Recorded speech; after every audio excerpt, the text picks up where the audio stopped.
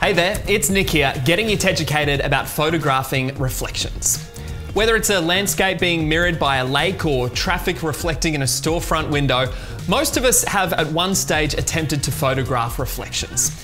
If you found this task a little tricky or you just need some inspiration, let's unpack all you need to know about reflection photography.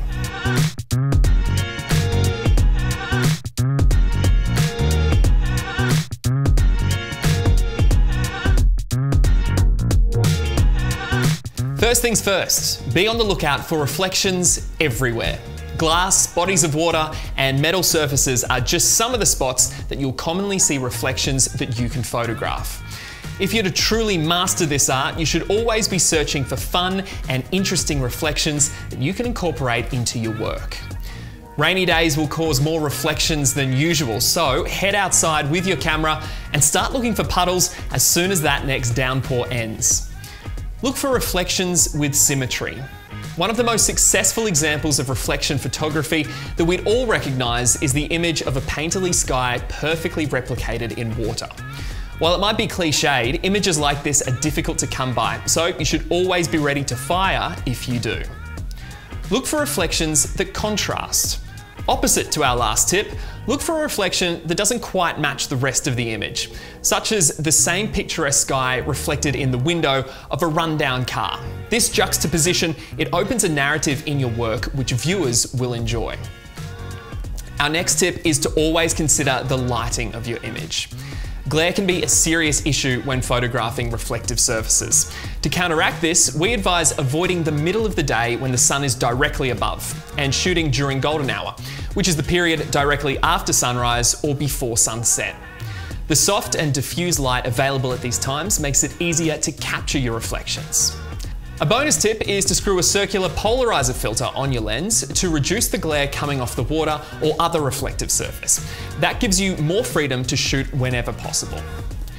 To capture the most intriguing reflections, change up the angles. Finding the perfect angle for your photo is super important to reflection photography.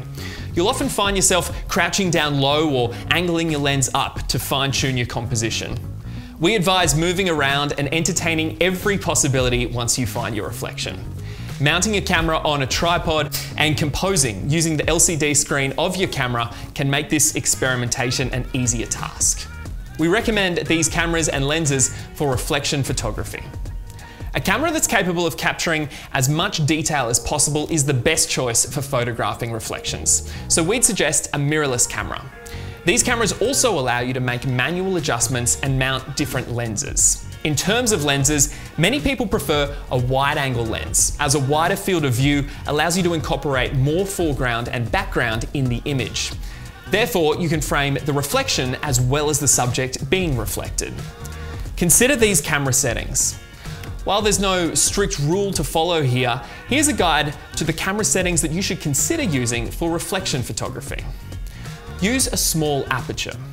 An aperture of f11 or f16 provides a greater depth of field, meaning more of your image will be in focus.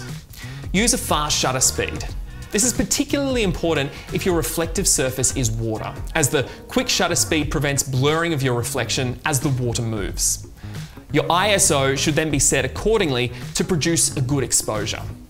As you don't want your reflection to be blown out or too dark, consider metering your exposure in the reflection for best results.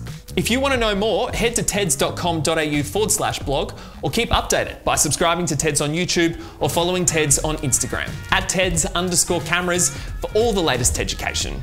You can also join Club TED to stay updated on the latest news and content, as well as be eligible for all Club TED only offers. Thanks for watching. We'll see you next time.